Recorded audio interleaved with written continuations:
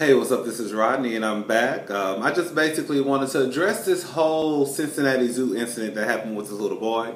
So, for those who don't know, this little boy fell into a gorilla's habitat at the Cincinnati Zoo.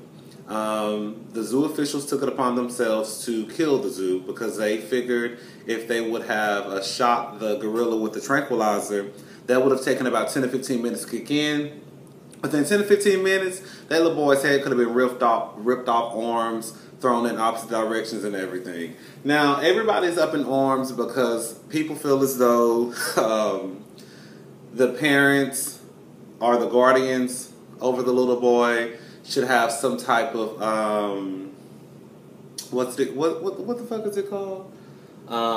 Charges brought against them for neglect.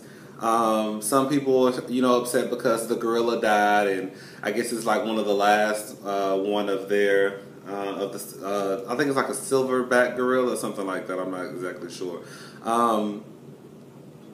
At the end of the day, for me, it doesn't matter how that little boy got into that gorilla pit, as far as even if the parents didn't watch him for 5 seconds. And the reason why I say that is because, listen to me, I work in retail, and every day I hear parents or guardians, Tommy, where's your ass? Where are you at?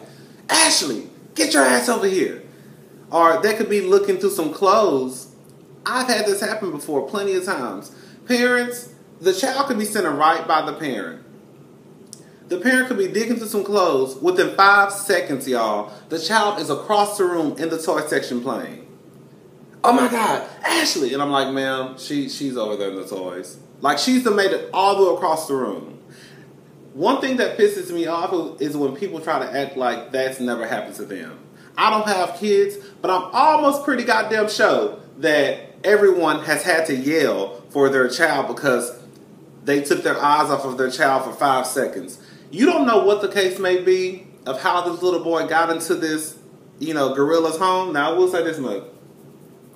Baby, y'all need to watch. The little boy needs to watch. Baby, I don't know his name. I'm going to call him Aladdin because I think he was Indian or something. Aladdin. Next time when you go in people's houses without knocking, this is what can happen. You can almost get your ass whooped. So hopefully, Aladdin, this is a lesson learned. Stay your ass out of people's house. Because when you go into somebody's house unannounced, your ass get drugged through water like you did.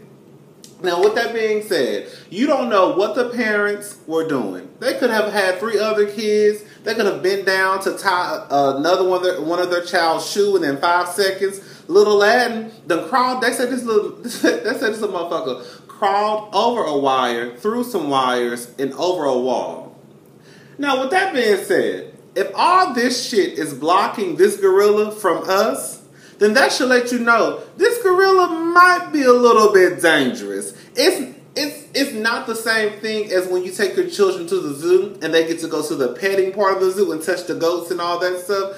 Those animals, they probably say, these are pretty much harmless. But when you have wires and walls blocking your ass, they pretty much probably figured, okay, this gorilla is going to demolish this little boy in a little bit, I think when I think of people that work at a zoo, I don't think of people who hate animals. I'm not an animal lover.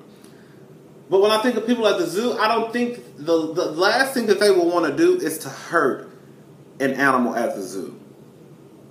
And if these people tell you, it's not like the janitor made the fucking call or the little motherfucker at the door taking the tickets. The answers to this solution had to come from management above.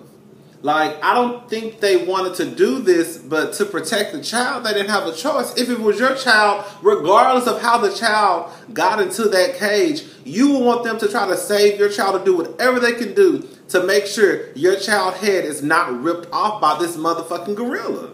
I don't understand why people don't understand that this was a human being inside of this cage. And I saw something on Instagram the other day, these fucking white people holding up poster signs, and it was like a little boy saying, you need to watch your spoiled little brat, and then the mama was like, gorillas lives matter too. Just like bullshit. Like, at the end of the day, I don't give a damn if the mama has said, stay right here, I'm about to go to the restroom.